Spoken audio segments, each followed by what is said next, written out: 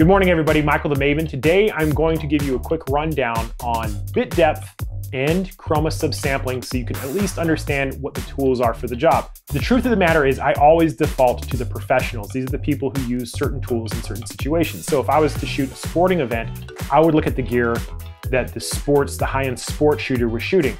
If I didn't know anything about portrait photography, I would study the gear that a high-end portrait photographer was studying. Same thing with landscape. I always look at what the pros are using. When we look at the professionals in the motion picture industry, the vast majority of them prefer to have higher bit depth as well as better chroma subsampling. So let's talk about what those are and why they may not apply to us as commoners, people who shoot and publish on YouTube. First, let's talk about bit depth. What is a bit? A bit is a binary unit. In computer language, it's either a 0 or a 1. It's an arbitrary unit of value. So if you have a 1-bit file, that means it's either a 0 or 1. It's black or white. It's a yes or a no.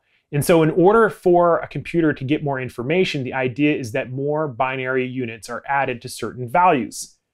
8-bit means there are 8 binary units in this particular calculation.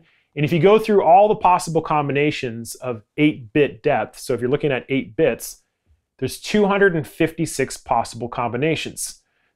What that means is there are 256 shades of red, 256 shades of blue, 256 shades of green, and when you multiply those different shades together, we get 16.7 million different possible combinations of colors. So the bit depth refers to the number of binary units that can be multiplied to determine the total number of color shades for a particular file.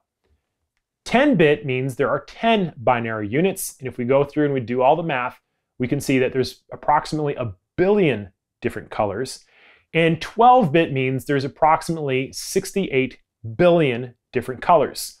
Why is this important? It's because sometimes when we're shooting, if we get into a situation where we have a strange color like a sky, often there aren't enough shades in the file to determine the appropriate color, and we start to see artifacts. The question I would ask you is, if you had to do a lot of color grading, would you want a RAW file or would you want a JPEG? We're talking about stills. It's no brainer, you want a RAW file.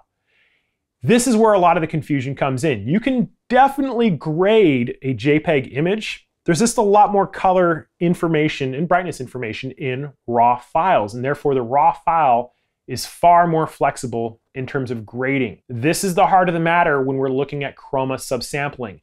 Do you want a file that has more information in it, or do you want to have a file that has less information? If you talk to a professional, a colorist, somebody who does this for a living, I do not know a single colorist, correct me if I'm wrong, colorists, if you're coming to this video, I do not know a single professional colorist that prefers 8-bit 420 over 10-bit 422. Talk about the type of color information in there. It's their job to grade it. It's their job to make things match. They want as much color information in there as possible. Another side note is that 10-bit 422 files that have more color information, those are going to be larger file sizes. That's the whole idea. There's more bits of information, therefore the file sizes have to be larger. So let's take a look how these various shades of color are assigned to individual pixels. When we're looking at a RAW file, this would have a chroma subsampling of 444. So what do those numbers mean? Those numbers refer to how brightness and color information applies to 8 pixels arranged in 4 columns of 2 rows. The first number refers to the brightness, or the luma value. Because the human eye is more sensitive to brightness than it is color, every pixel in both rows gets its own brightness or luma value. The second number refers to how much color information is given to the top row of 4 pixels, and the third number is how much color information is given to the bottom row of 4 pixels. So, if we're talking about RAW video, or 12-bit 444, every pixel gets its own brightness and color information. The term chroma subsampling literally means color undervaluing, and the strategy behind this is to allow adjacent pixels to share color information in order to save file space.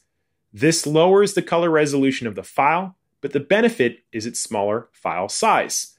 So when we're talking about what 422 means, this is that every pixel will get its own brightness value, and in the top row, there are only going to be 2 color values, which are now shared by adjacent pixels. The last 2 means that the bottom row of 4 pixels is now sharing 2 color values.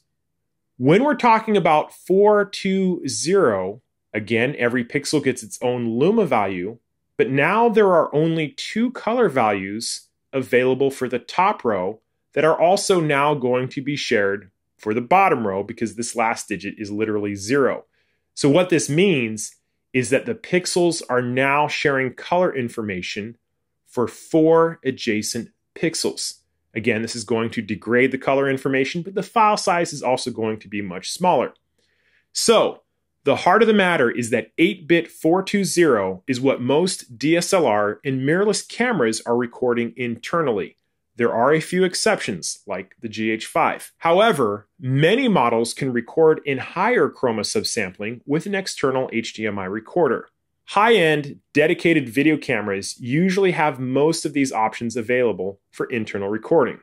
Now, the truth of the matter is we're not going to see the differences in terms of output because we live mostly in an 8-bit world. Our monitors, like on our laptops, our phones, or even our televisions, the vast majority of them are only capable of 8-bit. But when you go to visit a professional colorist, it's more than likely that he has a 10-bit monitor. This is something that has to be purchased specifically for what they're doing. They are going to get far more variations of color in terms of grading, for green screening. All of this is going to make a huge difference when you're looking at something like on a movie screen. Okay, so do you need 10-bit 422 for something that you're going to see on an iPhone? Probably not. Same for your YouTube channel. Okay, the trade-off isn't really worth it if you're trying to pump out YouTube videos and you don't care about grading. If you're doing commercial work and you have a client that is going to have grading on it, it is critically important that you can give it at least in 10-bit 422, if not higher. So the reason why I'm going through all this information to tell you about bit depth and chroma subsampling is because recently Atomos announced that the Ninja 5 is going to do ProRes RAW.